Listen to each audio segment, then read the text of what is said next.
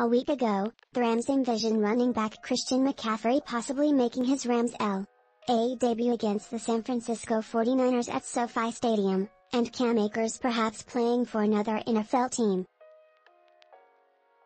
McCaffrey will be on the field Sunday, but he will be in a 49ers uniform. Even if the defending Super Bowl champion Rams are unable to find a trade partner for Akers, the estranged running back probably won't be in the building. But receiver Van Jefferson, center Brian Allen and cornerback Troy Hill will return from injuries and play as the 3-3 Rams begin a stretch of 11 consecutive games. That much became clear Monday when coach Sean McVay addressed reporters for the first time since October 17, the day after the Rams defeated the Carolina Panthers, 24-10, a game in which McCaffrey amassed 158 total yards for the Panthers. Last Thursday, the 49ers outbid the Rams in a trade for McCaffrey. "You thought, oh, shoot, they get another great player?" McVay said during a video conference with reporters.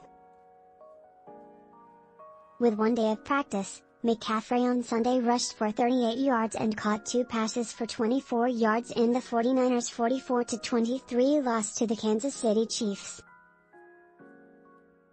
Now 49ers coach Kyle Shanahan has a full week to indoctrinate McCaffrey into an offense that also includes dangerous receiver/running back Deebo Samuel and tight end George Kittle.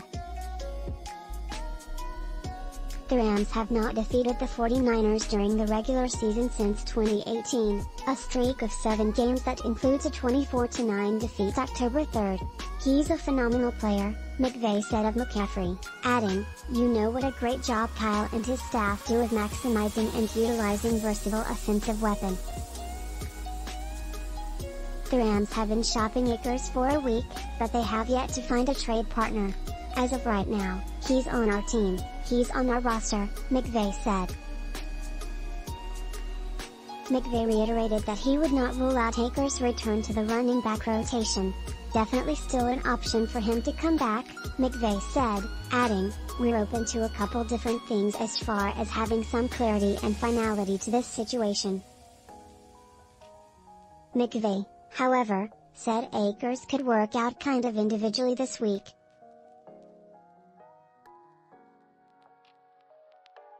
Asked if he expected Akers to play against the 49ers, McVay said, "It's more than likely he would not. But I don't want to pigeonhole myself into kind of speaking in absolutes," McVay said. "But I'd say if you were to go to Vegas and you're betting odds, it's less likely that he would be available. Darrell, Henderson and Malcolm Brown are other running backs on the roster. Ronnie Rivers could be elevated from the practice squad. Rookie running back Kyren Williams remains at least a week away from even starting those discussions about a possible return from injured reserve," McVay said.